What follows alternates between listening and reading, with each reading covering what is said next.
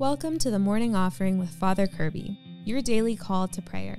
Pray with us every day right here on the podcast and in your inbox. Learn more at morningoffering.com. Greetings, friends. Welcome to the Morning Offering with Father Kirby. Today is Saturday, March 30th, and today I'd like to talk about the harrowing of hell. But first, let's pray together. In the name of the Father, and of the Son, and of the Holy Spirit. Amen. O Jesus, through the Immaculate Heart of Mary, I offer you my prayers, works, joys, and sufferings of this day, for all the intentions of your Sacred Heart, in union with the holy sacrifice of the Mass throughout the world, for the salvation of souls, the reparation of sins, the reunion of all Christians, and in particular for the intentions of the Holy Father this month. Amen. In the name of the Father, and of the Son, and of the Holy Spirit. Amen. Well, friends, today is Holy Saturday. We know that after the death of our Lord as he hung upon the cross and died for our salvation, that his human body was taken and placed in the tomb. We know that while this was happening, his human soul went to hell in order to announce the good news. Now, in this context, hell is meant as a holding tank of all the righteous and holy ones of the Old Testament. So in this context, hell does not mean the place of torment. So it's a kind of holding tank. And the Lord Jesus goes in order to announce the gospel to all the righteous of the Old Testament, that they too might receive the opportunity for eternal life in him. Now, this is a powerful mystery, profoundly mystical, and from it we can draw many lessons, one of which I want to emphasize is the faithfulness of God.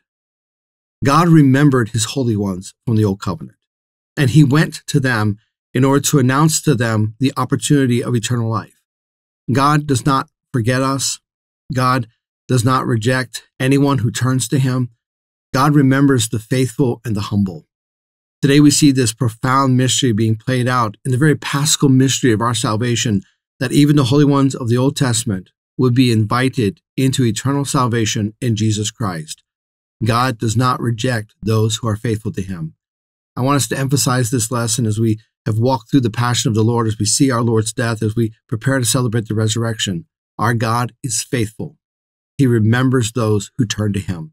In our lives, if we turn to the Lord God and we seek to be faithful and we try to follow the path of humility, no matter how many times we might fall or how many times we think that we have just gone beyond what God can do, he will always seek us out. He will always find us. He will always bring us back to the path of salvation. He will go to wherever we might be, whatever hells we have created, in order to call us back. God is faithful, and he remembers those who turn to him.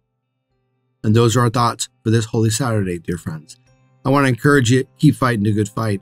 And remember, you can receive daily spiritual encouragement right to your inbox when you subscribe to the Morning Offering at morningoffering.com. God bless you. Thanks for listening today. Be sure to like, share, and subscribe to our YouTube channel. The Morning Offering with Father Kirby is a production of Good Catholic, the media division of the Catholic Company. For more faith-filled podcasts and videos, visit goodcatholic.com.